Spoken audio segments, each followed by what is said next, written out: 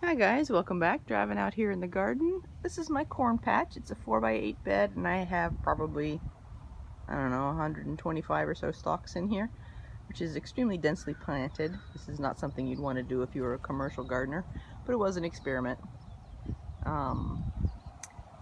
I was concerned that because it was so closely planted that the pollen wouldn't actually reach down through the density of plants into, to get to the individual stalks or the individual corn silks.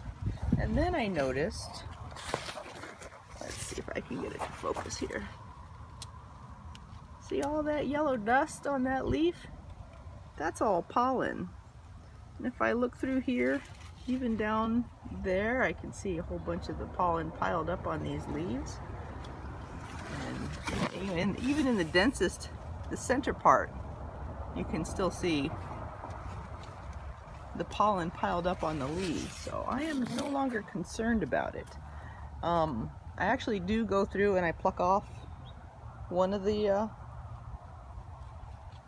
believe this is a stamen, and the pistils are the little silks there. But basically the male part that produces the pollen, I take one of those and I just run it through and literally just try and get pollen off onto the silks. And since this is a small enough bed, I can actually do this without too much. It doesn't bother me.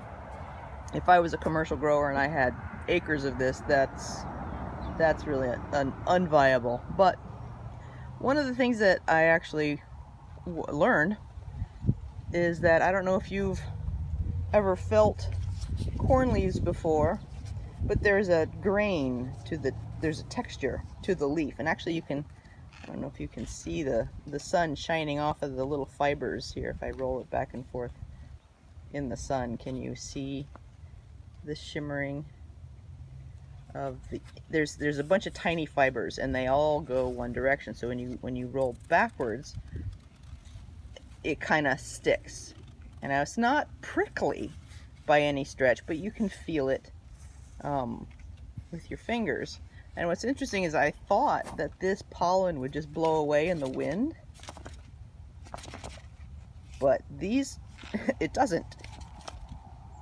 And that's because all these little fibers are trapping it and keeping it close to the plant, which is okay. I didn't know that. I knew about the texture, but it actually serves an evolutionary purpose. I thought that was cool. So I just wanted to share that with you guys. Okay, well, that was it for today. Y'all have fun in your gardens. Bye.